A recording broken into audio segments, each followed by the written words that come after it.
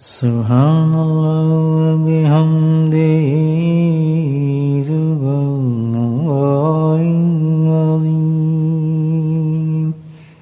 Subhanallah wa bihamdihi subhanallahil azim.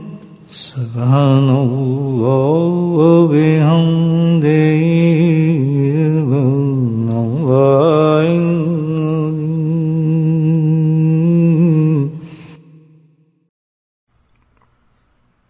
There's the meaning of one hadith, and the meaning is such that because the noble companions, the Prophet sallallahu alaihi wasallam, the companions were in the company of the Prophet sallallahu alaihi wasallam morning and evening, day and night, and they used to hear about deeds, good actions, good a'mal.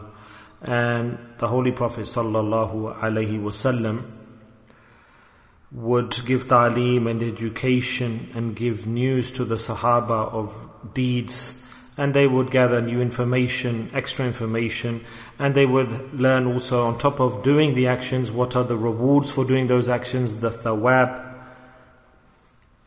And those same facts have reached to us, have come to us, that Allah subhanahu wa ta'ala has to the human being given so many opportunities to earn good deeds, that as long as an individual breathes, then with every breath he can earn the reward of good deeds. And on every good deed, Allah subhanahu wa ta'ala has placed a rewards. And in the same way we have ibadat, we have nawafil, we have voluntary actions, we have small kalimats, upon which Allah subhanahu wa ta'ala has placed big rewards. We hear, we read the hadith, alhamdulillah. So the Sahaba Ikram, when they saw all of these things, they said once that, Ya Rasulullah sallallahu alayhi wasallam, that there are so many deeds that Allah ta'ala has given, so many favors of Allah upon us, so many gifts of Allah upon us, that even the small deeds, so-called, Allah has given big reward, big thawab, that a human being cannot imagine the amount of reward Allah Ta'ala has placed upon doing good deeds. So we cannot understand that so much thawab we are getting, or people will get upon doing good deeds. And we're doing these deeds, small deeds, say subhanallah, big deed, say alhamdulillah, big deed, big thawab, say la ilaha illallah, big deed, recite Durood Sharif once, great thawab. We see this. So many good deeds we unconsciously we practice, and we don't know about the reward, but Allah Ta'ala records the thawab. So the Sahaba Ikram asked that all of these things that we see, we cannot understand, despite all of this, that tomorrow on the day of judgment, on the plane of resurrection, how will people lose out? How will people have difficulty on those occasions? How will they be destroyed? They will have so much thawab for the deeds that we cannot understand. That how will we fail? How will we lose out on the day of judgment, on the day of Hashr? This cannot be. We don't understand. So why will this happen? Will this actually happen? Is the question. And Nabi al-Kareem sallallahu alaihi wasallam stated that yes, this will occur. People will be destroyed on the day of judgment. Definitely they'll be destroyed.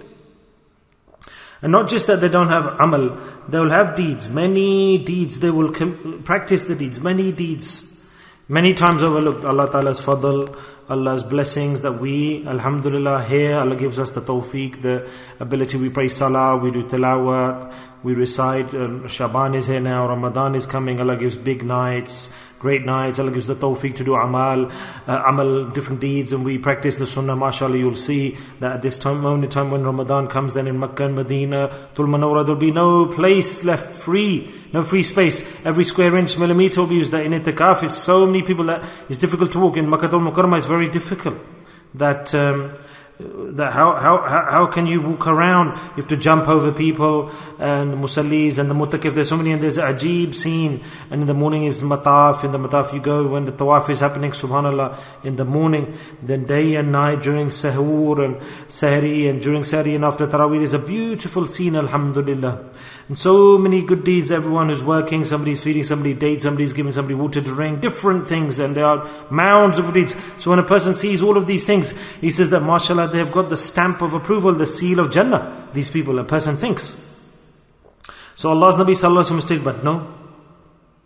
There will be these deeds, the people will commit these actions, they will have the umrah, the hajj, the dhikr they will do, and adhkar, and remembering Allah, but they will be lost out, they will lose out on the Day of Judgment, resurrection. So you have to understand this point, the point that I'm trying to make here, and the real point of our discussion is coming up, that we need to listen to and that we need to understand. That is in this hadith, and the important, you can say, cornerstone is coming. Point. Whoever has the desire for the akhirah, hereafter, has yaqeen on these points, who has fikr for his death and the hereafter, I am speaking for us all in that position. Otherwise we hear speeches every day, lectures, and the words come in the right, go out the left, and ta'aleem, education just took place. How many people understood? So, Allah subhanahu wa ta'ala, may He give us a tawfiq, and may He give us understanding, that after hearing these words descend onto our hearts. Allah is the one who can give and who will give. We all sat here, mashallah, with good deeds, but are we included in those people that Allah's Nabi sallallahu alaihi wasallam said, no, they will be destroyed. They will be destroyed. They'll have so many amal deeds to their name, even to this extent. He stated that if these people have so many good deeds, they will bring them. Not if they will bring them. These are the words of the hadith. That the fact is that people will have so many deeds they will have to their name, that when people will come to their hereafter say Alhamdulillah, they'll have so many good deeds that if that insan, if his deeds are placed onto a mountain, then the mountain evil will be heavily burdened with the deeds. For example, you've just prayed salah. Do you know how many deeds you've got to your name now? You think, I just stood and I prayed salah. My brothers, as soon as you made the intention to pray the salah, say Subhanallah. As soon as Allah allowed us to have thoughts in our minds for the salah. Why? Because after cancelling thousands of other intentions, bad, we made a good intention. Ask that person who was lost in bad thoughts, who did amal on a bad deed, who went to bad deeds. There'll be hundreds of thousands of people. If you take out a percentage, that one is the line of those people who have the intention to pray salah. And in comparison to that, there are hundreds of thousands of people against that one person who have very bad intentions. Bad niyyah, men and women. So we now, the point is coming after this, the crux. Allah Ta'ala instilled in our minds the intention, and Allah Ta'ala allowed us to overcome and defeat hundreds of thousands of shaitani thoughts, and a good deed arose in our mind. Say Subhanallah, Subhanallah. Think these points. It wasn't our father who gave us a good thought to do a good deed. Who allowed us to think good? That you have come here for dhikr, to this dhikr gathering. Who brought you and me? Us. Who? Totally sometimes happens, you don't have a mood. You don't feel like, half an hour before you don't feel like coming. 1 hour ago you probably didn't feel like coming. But Allah, He is the one who allows us to come here. Who are you to make a mood? Allah Ta'ala, see how I will send you to the gathering of dhikr. Allah takes us from the ears and drags us to this gathering. This is Allah. If my heart feels like it, I don't know whether I feel like it or not, I speak rubbish, nonsense, shaitan deceives me. Allah Ta'ala says, it's not your duty. You can try to stay away. But Allah Ta'ala says, my rahmah, my rahm, I take you from the ears and I drag you back to that gathering of dhikr of Allah. Does this happen or not? Tell me. So this is the science of intention. So, since I made the intention that, we'll go to Makki Masjid, we'll pray Salah, then so I made an intention. And to make the intention itself is a massive task. And to wipe away the intention, this is Allah's power that allows us to make intention. This is Allah's system. So we make an intention. There are mountains of evil to break away our good intentions. Many times you'll have intention, but you cannot set forth a direction towards that good deed. And, for example, if you have a pain in the eye, or if you have a twist in the ankle, I got up and suddenly my ankle twisted, I couldn't go. I went to the bathroom to have a bath, and what happened? I went in there, I was totally fine, and as soon as I was coming out, and then my foot slipped and I fell, and I couldn't do what I wanted to do. I remember today that doctor was a very good person, and in Umrah I met him, I can't remember his name at the moment, and I went to see him in hospital, and when a person has, mashallah, and his life suddenly improved and changed. He used to pray salah here. So I remember at this point today, may Allah Ta'ala give him Jannah, flower him with Jannah. He didn't have a beard. He got married here, and it was a modern type of setup, and he was a doctor. I can't remember his name at the moment in my mind. And so we realized, where's he gone, Dr. Sahib? I haven't seen him for a few days. and he used to recite Quran, and after Maghrib until Isha, till Ishraq, and suddenly his life changed, and he had the beard, he's gone to Umrah, and I met him Umrah, very simple. And this is how in the world change and improvement, tak, one after the other, and he had a love for the wali of Allah, and I realized that he is very ill, severely ill. What happened? And he was in a very bad condition, he's in hospital. So I and Qari Sahib, I think, was with me, and I went with him maybe. I said, let's go and meet him, Dr. Sahib. And he was lying, we went to the hospital, he was lying on the hospital bed. He said, I'm in a very bad situation in the hospital. The medicine has dragged me down. I'm in a very bad condition. And the poor soul, there were antibiotics being given to him. So what happened to him? Nothing, he just came to pray Salah. Look here now. He came to pray Salah, and during Salah he said that I took my shoes off, I picked my shoes up, and then I was imbalanced, and my foot, I twisted. He told me the story. And he said such a crack came, and he's a doctor himself. I thought, what's happened here? That time I went to the hospital, and we realized there was a crack or a fracture, a fracture in the bone. Infection came to this extent. After some days, he passed away. And he went to Allah, Inna lillahi wa inna ilayhi raji'un.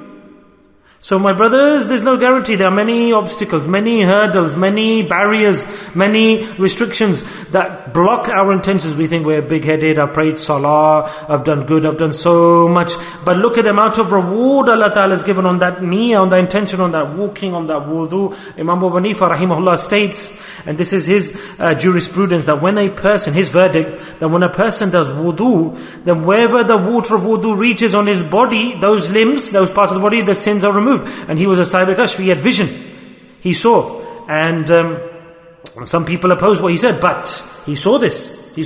That a person, every part of the body where the water of the wudu reaches, the sins are removed. Is this a small favor of Allah? Tell me, my friends. Is this a small favor? What is the sin? Allahu Akbar. Sin, problems, they give birth to problems and difficulties and hurdles, issues. But subhanAllah, Allah's Nabi Sallallahu Alaihi Wasallam said, as soon as you make intention, then you do good, and you do wudu, then Allah Ta'ala cools that person and removes the sins. Another example. Favor of Allah. Yeah? So what was I saying? Allah's Nabi Sallallahu Alaihi Wasallam said that there will be people, despite them having so many good deeds to the name. Look how many good deeds just praying Salah gives birth to. But they will lose out. They will be destroyed. They will fail in the hereafter. So now let's grab the root cause that gives the result that we will fail. And we should not allow that root cause to take effect. We shouldn't look towards our deeds. Rather, we should go towards those factors that the Prophet ﷺ said, that protect yourself so that you can get all of the rewards for all of the good deeds. And you will succeed totally. And what is that Rasulullah has told us? What is that? Subhanallah, what's that factor? Rasulullah ﷺ said that on the Day of Judgment, people will be destroyed, they will fail. Why? They'll have so many good deeds they will have committed and implemented in the earth. They will take those deeds to the hereafter, but they will be buried under those good deeds, they will fail. What's the reason for the failure? Rasulullah ﷺ said the reason for this is that Allah Ta'ala's ni'mas will be there, but they will not fully benefit from the ni'mas of Allah. Do you understand what I'm saying? Okay, I'll explain. Allah Ta'ala's ni'mas, due to the ni'mas of Allah, those good deeds that the person has committed, they will be suppressed, they will be finished, wiped away. Why?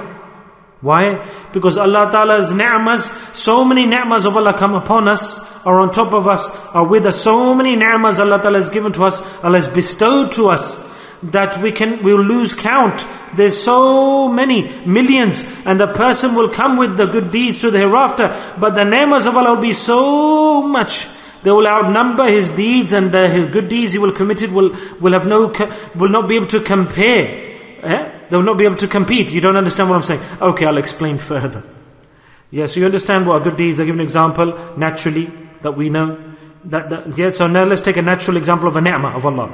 That Allah has given us so many ni'mas, Allah's mercy, that we make an intention, we do good deeds. These are all ni'mas of Allah, aren't they? So Allah Ta'ala stated, Allah Ta'ala's ni'mas, favors, gifts on us are so much that when we compare our good deeds to Allah's ni'mas, our good deeds will finish, but Allah's ni'mas will outnumber our good deeds. So what should we do then? What should we do to compete? So all our good deeds will be suppressed, less in number. The reason is that we were not grateful for Allah Ta'ala's ni'mas. We weren't shakirs. And because we were ungrateful, so Allah says, I will compete. You will be your good deeds and your good deeds will be less compared to Allah's ni'mas, and because we weren't grateful for Allah's ni'mas, we will lose out. So what's the reason behind this? The message here, the underlying factor is this, that Allah gives us so many ni'mas, so many gifts, so many favors, but we are ungrateful, and we are not grateful to Allah Ta'ala for His favors, and we keep on doing deeds, and we're not grateful to Allah for the fact that we're doing good deeds. All life long, doesn't matter how many amal we implement, but if we're not grateful to Allah for His ni'mas, then our good deeds will be destroyed, and they will stay behind and remain behind, and we'll lose out. Do you understand what I'm saying? So we despite doing ibadat, worshipping, we become useless because we are not grateful to Allah for His ni'mas, for His gifts and His favors upon us. So what are Allah's ni'mas? Now let's start thinking. Let's start looking at them. Let's list them out. Think. There are so many. They are infinite. Infinite. Look, from our body, Hazrat ibn Abbas radiallahu anhu stated, may Allah be pleased with him, the first question will be asked about Allah's favors that He gave to us. The first favor Allah will ask us about is health. Sehat. Health. Allah will ask us, question us. Now let's think, how many illnesses there are in our lives? How much life Allah has given to us? There's so much of our life. How much has it passed in illness and how much in good health? More of our life has passed in good health, hasn't it? Or have we stayed mostly in our life in hospital? Yes, that for example, if we go to hospital, we say, oh, I'm finished, oh, I've lost out, oh, I'm finished. Even a week in hospital is so difficult. But then Allah Ta'ala is merciful on us and He takes us out of the hospital. Allah says, look, I just kept you in hospital for a week and you're crying. All life long, the greater ratio percentage is in good health, not in the hospital, is it? But are we grateful to Allah for the good health, or are we ungrateful? Tell me, are we? We're ungrateful. How are we ungrateful? How are we ungrateful? How do we implement ungratefulness to Allah for the ni'mas of Allah? That Allah Ta'ala has given us good things, good qualities and resources, and using those resources we are ungrateful to Allah. The eye that Allah has given us, the eyes. What is the value of the eyes Allah has given to us? They are, the value of the eyes is priceless. They are priceless. And the biggest action of ungratefulness is this, that how do we utilize the eyes? That with the same eyes, we look at bad things, evil things, impure things, dirty things, wrong things. That Allah Ta'ala says, I don't like that you use the eyes to look at bad things, evil things, sinful things. And are we grateful at that time or ungrateful? We are ungrateful. Let's take the tongue now. A resource, hands, our ears, our nose, our bodies, our limbs, different parts of the body. These are all ni'mas of Allah. And if these things are utilized for wrong things, then we are ungrateful. And if we are ungrateful, then it doesn't matter how many amal we implement, how many acts of worship we do, but they will imbalance out on the Day of Judgment. So this hadith gives us a message, my friends, that the servant of Allah should never be ungrateful to Allah, should never disobey Allah. We should save ourselves from disobedience and sins. When a human being has a yaqeen on these words of Allah and he implements these, then automatically he becomes grateful with the fadl of Allah, with the blessings of Allah. He becomes a shakir, a grateful servant to Allah. This is the point we need to understand today. Every single thing in the world in our lives is a ni'mah of Allah, is a favor of Allah. Even a dry piece of chapati or bread is a great ni'mah of Allah. Allah will question us about that on the Day of Judgment. One sip of cold water or a glass of cold water is a ni'mah of Allah. One seed of a date is a thawab from Allah. We have the house, we have cars and mansions and food to eat and sofas, armchairs, house, assets. What do we not have in our homes and outside? And we have houses upon houses, and the whole household is disobedient to Allah. The more money Allah Ta'ala gives to us, the more mercies Allah gives to us. Allah gives the wealth, the ni'mah of wealth. With that wealth, what do we do? Is this our father's wealth? That our father gave us money and we think this is our inheritance? Every pound, every penny Allah has given to us, and every penny Allah Ta'ala will account for. The greatest accountant is Allah, and the greatest accounts, balance sheet, profit and loss will be manufactured by Allah, will be presented by Allah. Look, this is what you earned, this is how you spent, what did you spend on, how did you disobey me with your money? Will we be able to answer to Allah on the Day of Judgment?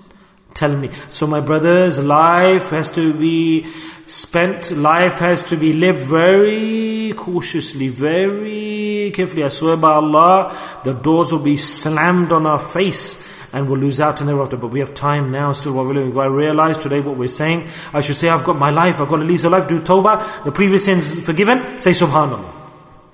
We understand? When Allah Ta'ala said He's understood, I do tawbah. I do tawbah. If I do tawbah, then I get the rewards. And after today, what should be my life? Very simple life. That Allah Ta'ala, everything I do from my body, to the money, to the assets you give me, to my business, to my children, totally I will spend according to your system. Totally. And what is your system, my Mawla? I will live my life according to this. And mashallah, I cannot understand if I lose out all the sectors of the past. Now every person can be an alim or a scholar or a muhaddith or a scholar.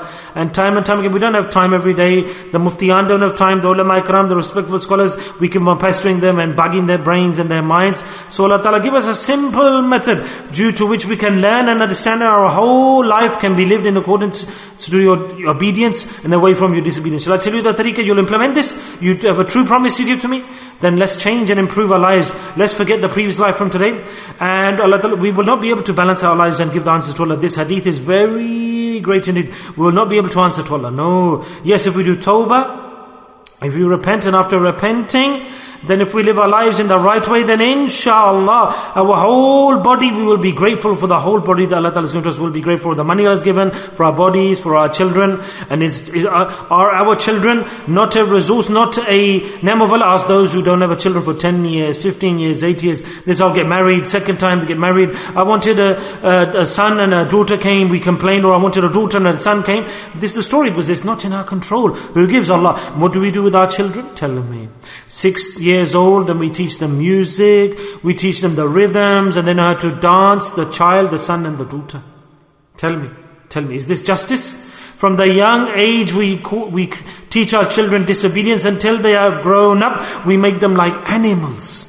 Wild animals. And it's the parents, the mother and the father, who make the children like animals. Totally rubbish. Oh, it's too hard here in this hemisphere. There's no pressure. It's our own shaitani actions. Allah Ta'ala has given us a ni'mah. Such a great ni'mah Allah has given to us. Such a great favor. It doesn't make a difference that you made them a hafid and then you throw them into the bad environment. And you sit them in a bad environment that we hand them over to the Maulana for half an hour in the evening. And then they come out, we think that they're Junaid Baghdadi. That they're wali of Allah. That the child is formed at home. Maulana Sahib cannot make the character of the child in the 30-45 minutes. What can he do? The whole Jamaat is there.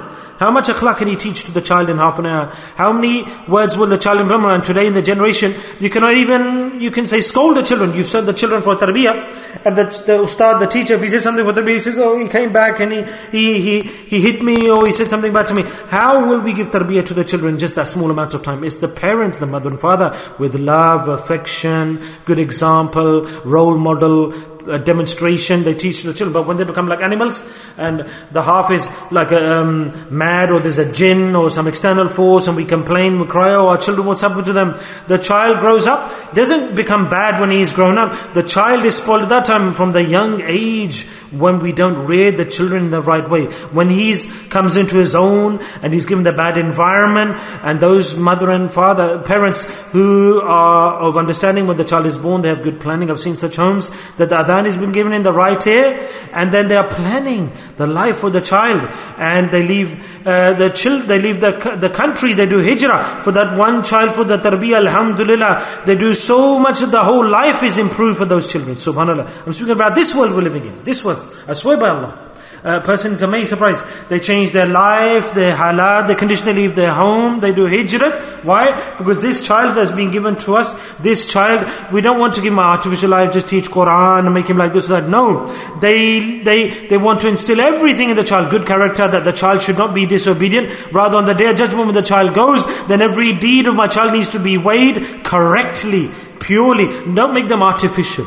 No. Artificial and temporary. No. This is not how we will succeed, my brothers. When we will be given hisab on the scale on the hereafter, then we'll know how much Quran have we got, how much salah we got, how much dhikr we got, how much Sufis were, how much Hadhrat Sahibs we are. Yes, then we'll realize the true essence of it. We'll have no intention, no struggle, no making effort, no trying. No, we just sat there, put our hands on our hands and we give up. And how sad Allah's Nabi Sallallahu Alaihi Wasallam is saying that on the day of judgment, you will come with that many amal, so many deeds, they'll be refused because you are ungrateful for Allah's ni'mas. You prayed salah, then after that with the same eyes you did bad deeds, with your own hands you did bad deeds. You were given money, with that money you utilized it on impermissible actions. Money is an example Allah Ta'ala is giving. Look, the example here has been given. We've been taught, educated how to spend money.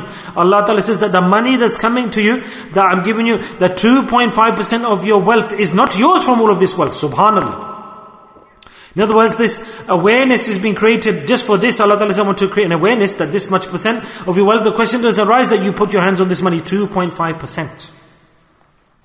Yes, that you will have to take out from that amount of money you got 2.5% to give to others. So I realize if this was mine, then why would Allah Ta'ala take this percentage of wealth from me? Allah would never ask. So in reality, this wealth is not ours. It's not ours. Allah Ta'ala is saying that this will go to your mother, to your wife, to your children when you pass away.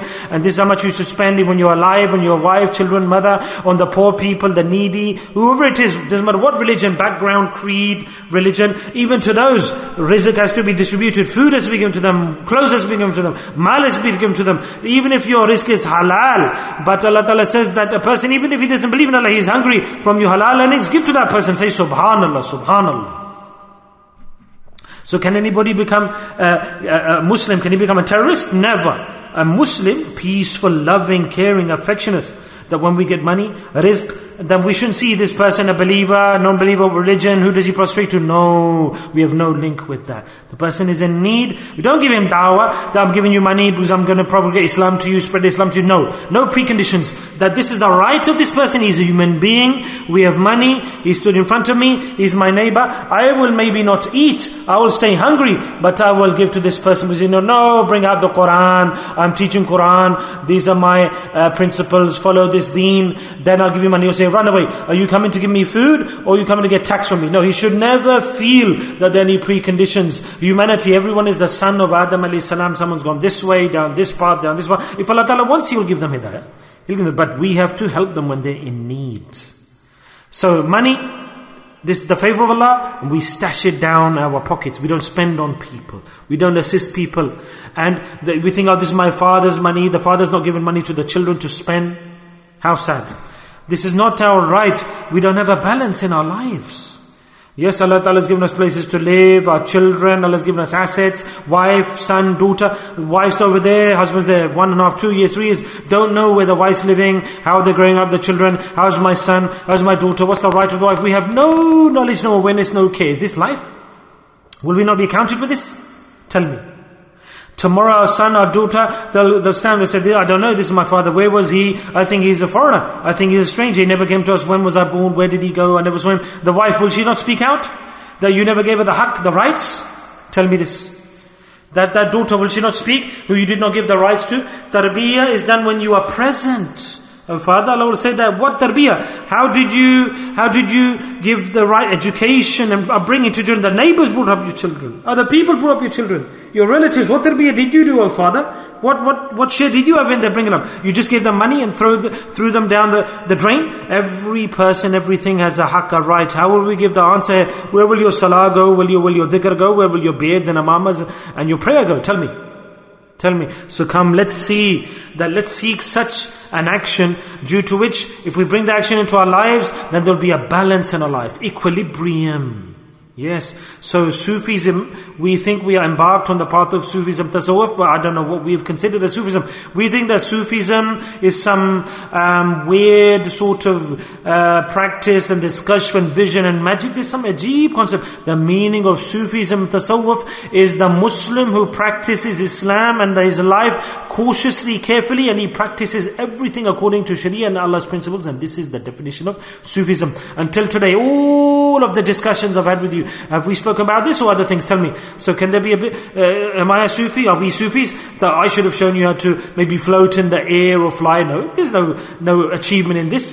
This is no big deal. This is nothing. Even the mosquito flies. Even spiders and insects, they can fly. No, the miracle is this, that we live our whole life in this world, on planet Earth, that even the people who don't like us, they say, he was a good person.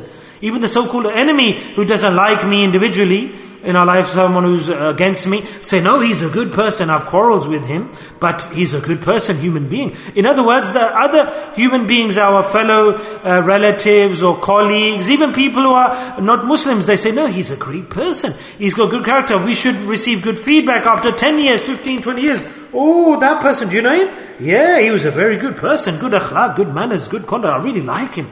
Genuine man. So this is the greatest karamat, and this is called the wali Allah, because he grabbed hold of Allah's ahkams, Allah's orders and principles. If we become like this, that's where the enjoyment lies. So my brothers, let's live our lives carefully. Let's trod carefully. Very simple method, very easy method. لَقَدْ كَانَ لَكُمْ فِي رَسُولُ اللَّهِ أُسْوَةٌ حَسَنٌ.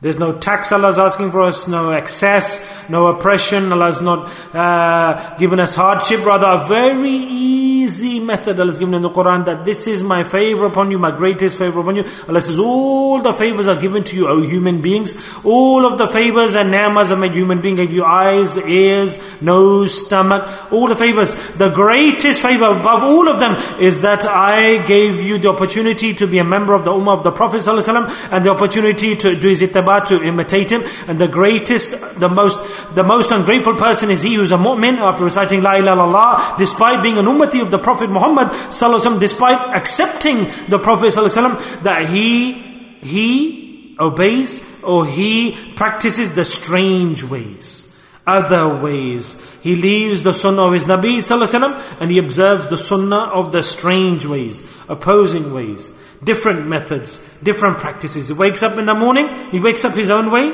in the way of the strange way, and in opposition to the method of the Prophet ﷺ. So all night long ibadah is wasted. To this extent is being stated that a mu'min who's grateful, tell me, that have you heard the word qabz, constipation? Urdu is qabz. We ask people, oh, I've got bad health, 5 days, 10 days, I took medicine, but I've got qabz, I've got constipation. It's so hard. What a big disease and an illness. Ask the scientists and doctors, but Allah's Nabi Sallallahu Alaihi Wasallam, the greatest physician, gave the solution to this extent, that when you go to pass the stool, excrement, when you go to toilet, then go with that tariqah of the Prophet Sallallahu Alaihi Wasallam, his method, because this is a great favor that you are relieving yourself. This is a great name of Allah, that Allah is allowing us to relieve ourselves.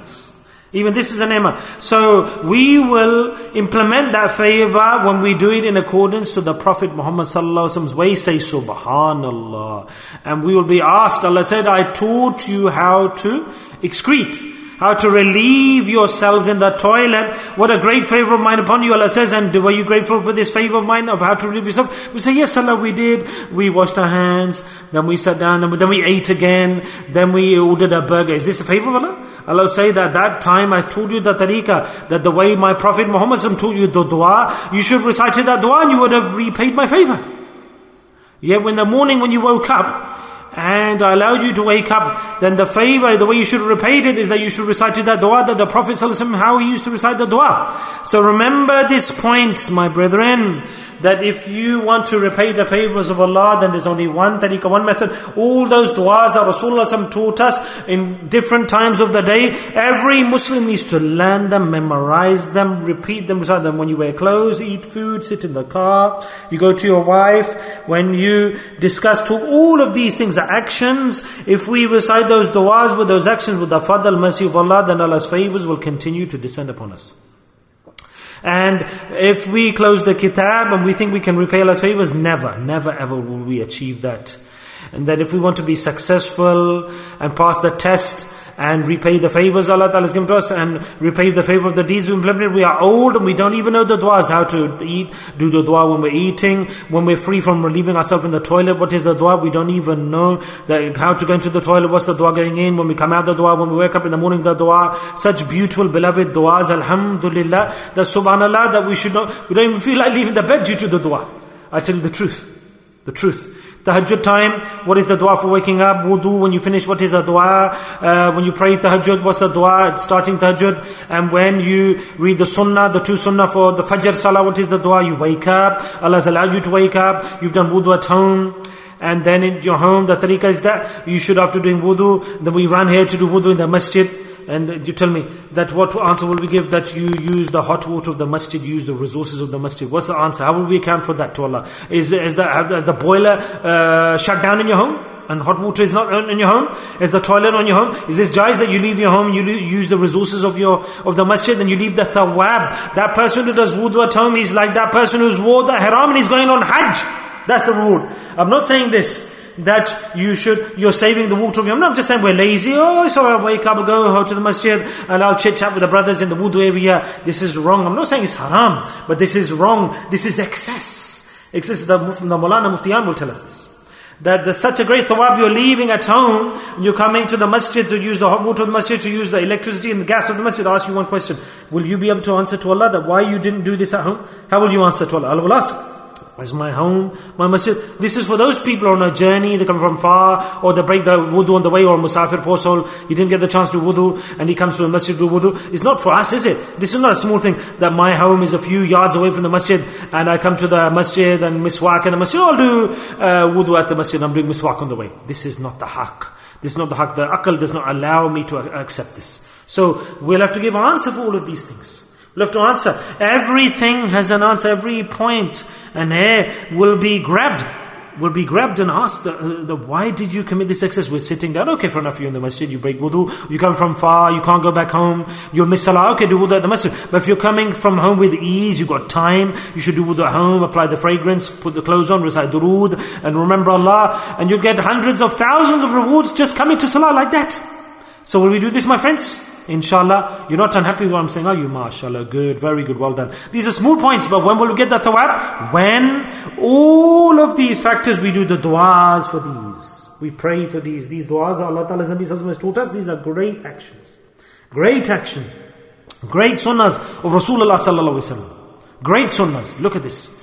Zahiri sunnah has in effect people praise, oh, you're looking good. But the asal sunnah, the real sunnah, we don't get reward and we leave them. This is riyah, showing off. So those people who are show-offs, he'll have to do all of this first. That's why the mashayikh say that before you make your appearance of the sunnah in the previous times, old times, there was no ijazah for these things. At that time you get the ijazah when you crush your desires of a murid, 10, 15 years of making effort. Then you can wear this clothes, this attire, so that you're not showing off, so there's no nifaq, hypocrisy. I would like to tell you one point, you'll be amazed in this day and age in my thinking, close to me, that mashallah, they're very great people, but this ajiz, this humble servant thinks that the ulama ikram, the scholars, the maqam, they have a hadith and fiqh and jurisprudence, everything. There are two great people.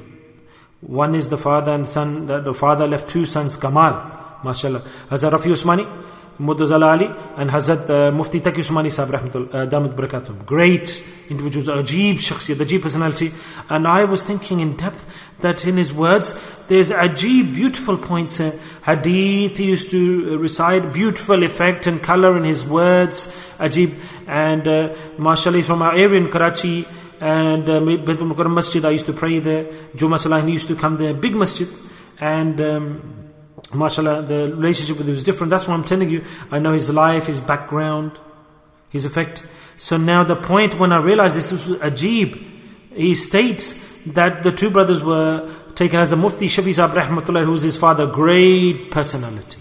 Great scholar, the Khalifa, the deputy of Hazrat Thanvi Sahib. So both brothers were ready, they would learn fiqh, they would become mufti, alims, great prime time of their life with the tarbiyah of their father, ilm, knowledge. And when the color, the effect started to take place, when they started to become known, this speech, that both brothers were taken by the father and they were given into the company of who? Hazrat Dr. Abdul Hayy Sahib Rahmatullah alayhi. He wasn't an alim, he was a doctor, not an alim, not a scholar. He wasn't a scholar.